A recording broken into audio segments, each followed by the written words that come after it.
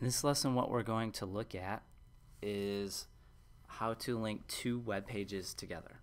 So I'm looking inside of my Assignment 1 website folder, and inside of here I have a couple images, I have my CSS folder, and a couple files. Right now the only file I'm concerned with is this cats.html, and let's open that up and take a look. You can see it's a pretty simple site or page. The only thing that I have on here is I have a heading. It should read dangerouscats.com. I have a subheading in blue. Then I have three links here. One pointing to cats.html, which is this page. And that's going to be our home page apparently.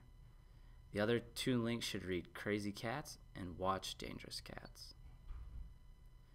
The second one's going to get linked to another file within our website, and that file is going to be gallery.html. We haven't created that yet. This third link is pointing to youtube.com.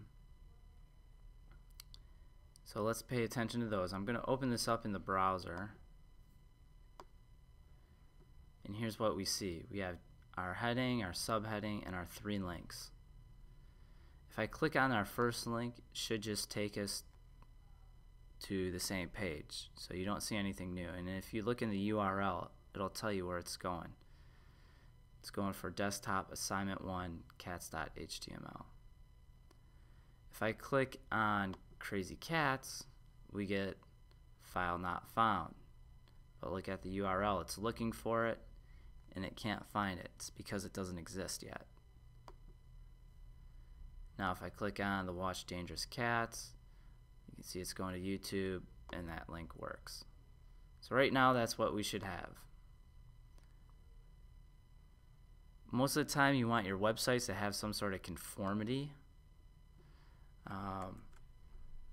So if we are creating just links in our header, we can just copy that and create a new document and paste it in there. We don't have a name for this file yet, so let's save this. Make sure you're saving it inside of the correct folder and give it the correct name, gallery.html in this case. Now if we go back and check out our links, home goes to home, Crazy Cats, notice we don't get the file not found, so that means it's working. Let's put in something a little different so we can recognize each page.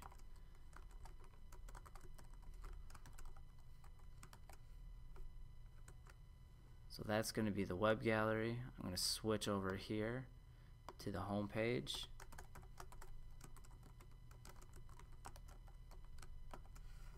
Let's save that one also. I'm going to refresh my browser. So right now, again, I'm in the web gallery. You can tell by looking in the URL that is correct. Click to the home page. So both of the links are working correctly. And again, we'll just double check this one to make sure, yeah, that's working. And there you go. That's how we link two web pages together.